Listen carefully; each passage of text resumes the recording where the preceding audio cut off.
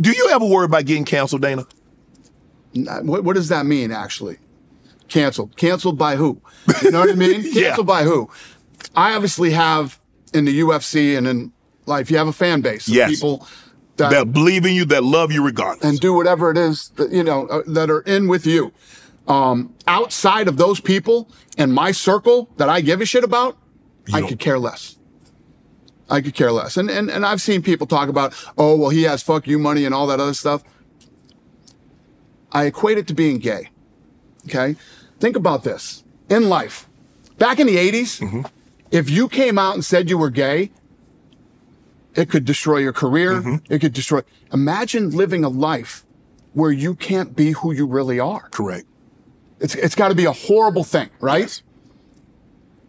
Fuck that. I am who I am. If you like it or you don't like it, I don't give a fuck. Right.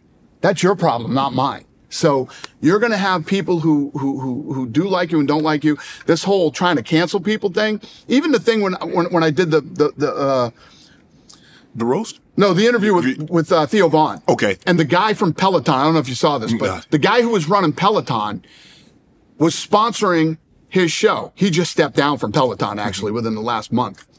And he had, Theo Vaughn had Kennedy on his podcast, right? Right.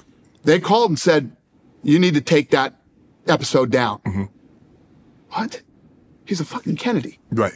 And he's a Democrat. Right. And he's an American citizen. Right. And he has the right to say and fucking think whatever he thinks. Right. You sell stationary fucking bikes for a living.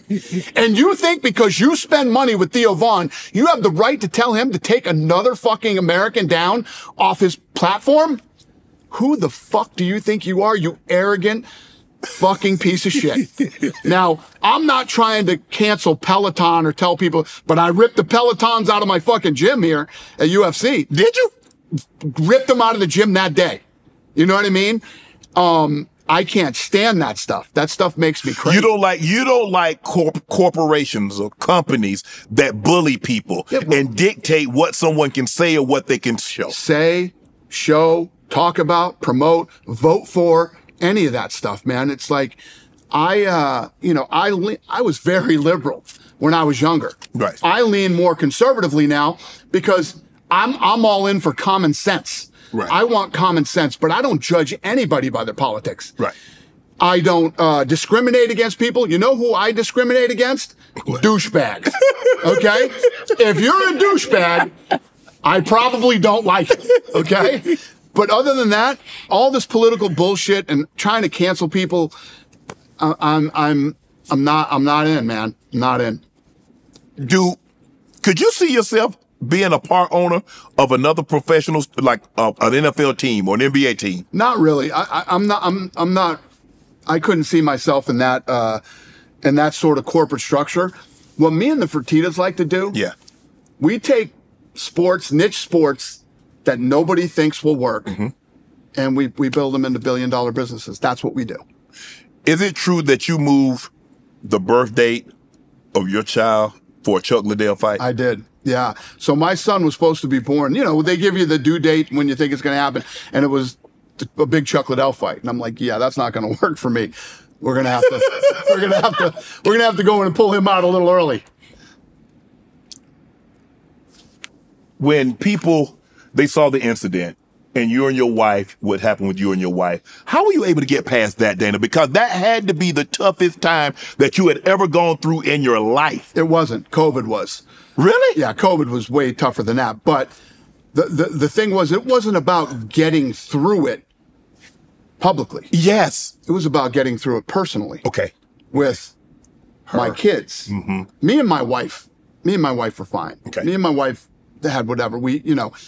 My kids. The kids had never seen that before. It was on the world stage. We embarrassed them, and no kids want to see that shit with their parents. Everybody else can go fuck themselves, okay? It had nothing to do with them. Right. It was about my family. Right. That's what's important. The people who know me and know her, they know us, and we're fine. It was my kids. That was something personal between me and my family. Right. So, Listen, people are going to have people still talk about it. And I would have an opinion too. Right. Of course. I would have an opinion. Right. Seeing that. You know what I mean? If that happened there on New Year's Eve, basically on stage at a club in Mexico, that probably isn't the first rodeo. You know what I mean? Right. I would say the same thing. But I know exactly who I am. My kids know who I am. My circle of people that I give a shit about know who I am. And that's what mattered to me. You know, when you step up and you do a roast, like my second joke that I told was, so I wake up that morning and I start thinking about, what if I start to bomb? Right? If I start to bomb, how could I attack the crowd? Right. Right? And right. Whatever. I call Bill Burr. And literally I said to Bill, if I start to bomb, how could I attack like the LA, California crowd that's there or whatever? He pauses for like 2 seconds and says, what?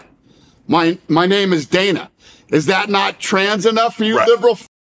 And I go, oh, I'm opening with that one. I'm opening with that. I'm not gonna, right?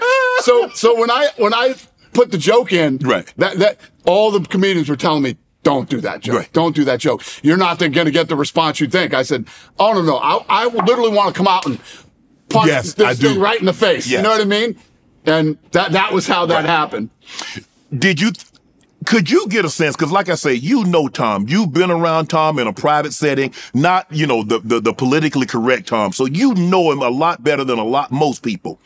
Could you sense that he got a little uncomfortable with it? Or did he just like, he was Tom? He definitely wasn't uncomfortable. Okay. Tom Brady, you know, everybody talks about Brady like, oh, you know, he's soft and he's but he's a fucking beast, man. That guy's a savage. And, you know, again, when you're in positions like we are in, you don't worry about yourself. You signed up for this shit. Right. You know what I mean? Right. In life, you do what you do.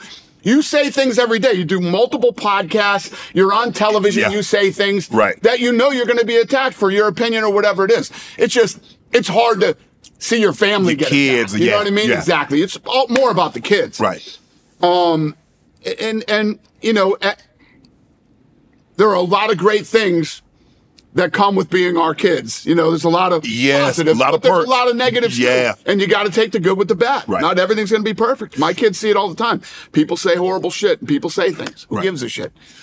Were you really upset that you only had 60 seconds? Did you really want 3 to 5 minutes? No, that was how I wanted 6 seconds. Okay? You wanted one joke and get away. I wanted 6 seconds. I didn't want 60 seconds. Want to join Club Shay Shay? Become an official member by hitting that subscribe button, where you never know who's going to be joining us for drinks and conversation. Don't be late to the party because you know we like to do something before 2 something.